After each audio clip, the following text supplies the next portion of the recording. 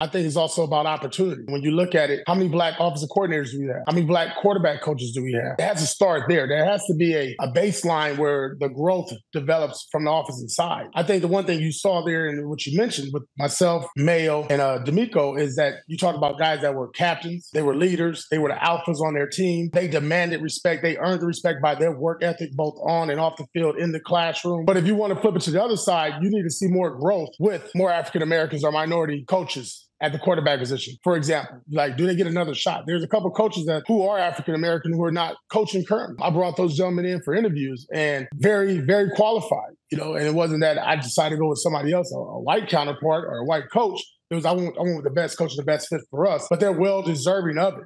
Gentlemen like Eric Bieniemy, Byron Leftwich, Pep Hamilton, Hugh Jackson is another name that, gentlemen I interviewed. Those gentlemen are all qualified and are ready to be in the NFL and as an offensive coordinator, head coach. It's all about timing as well.